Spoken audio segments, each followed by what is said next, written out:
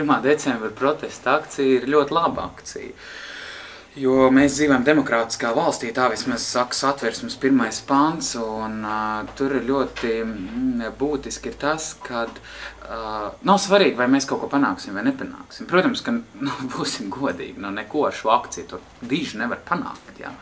Budžets ir pieņemts, tur visi priecājās, dzēr tur šampaniet, nezinu, par ko viņi tur priecājās. Bet katrā ziņā labais ir tas, kad ir parādīt neapmierinātību. Ļoti demokrātiskā veidā tad ir protesta akcija.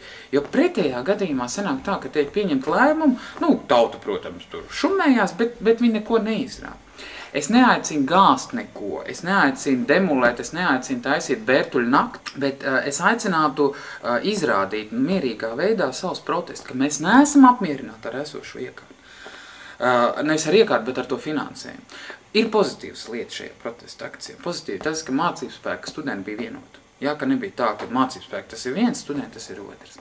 Mīnus visā akcijā ir tas, kas man ļoti pārsteidz, kad nebija pilsētas domas pārstāvji. Tad es galīgi neko nesaprotu, jā. Protams, rektora kungs saka, doma tas ir tur, universitāte ir tur.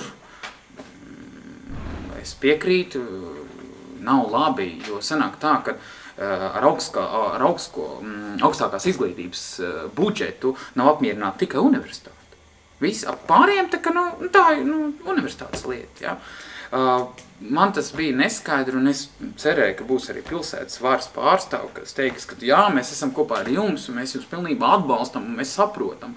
Vismaz saprotiet, jo nav svarīgi, ir svarīgi būt tā kopā būšana, kad mēs neesam vieni, bet šeit, man izraisīja ļoti liels pārdoms, kāpēc te notika tā un ne savādāk. Vai tiešām savā saspringtajā dienas kārtībā neviens nevar atrast šīs te 5 vai 10 minūtes, lai vismaz pieiet pie tā mikrofona un kaut ko pateikt. Bet es domāju, ka šīs akcijas ir jāturpina, protesta akcijas.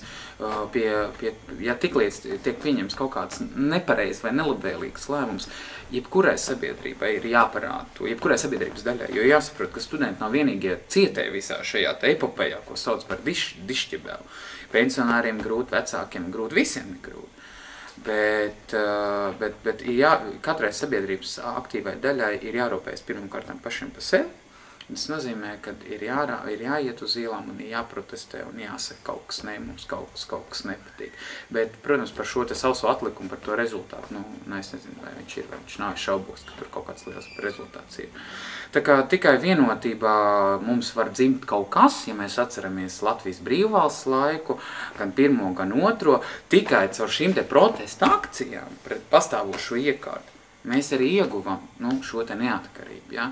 Jautājums ir, kā mēs izmantojam šo te neatkarību.